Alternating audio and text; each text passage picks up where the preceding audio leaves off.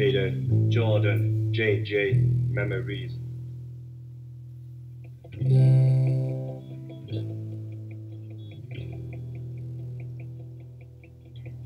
Hard life full of pain, but no one knows what happened. Trying to understand myself, I don't think that can happen. I'm looking in the mirror, see a ghost in my reflection. Used to wear the same things and leave the house without a mention. Life was pulling me down, trying to find my rebound. Ain't nobody helping the complications that we found. One day I'll believe in God, maybe pray 2 times a day. Maybe find my inner peace and everything would be okay. I lost some family members, hope they meet me at the heaven gates. For goodness sake, maybe I've been sinning through my whole life. Thinking about the past, it makes me wanna take my whole life. Sacrificing everything and nothing come in return. Just have to learn that money can always be burned. Nothing had a value, my value became an issue.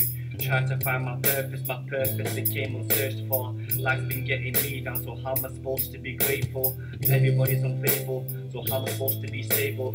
Trouble keeps on happening, and darkness keeps on surrounding.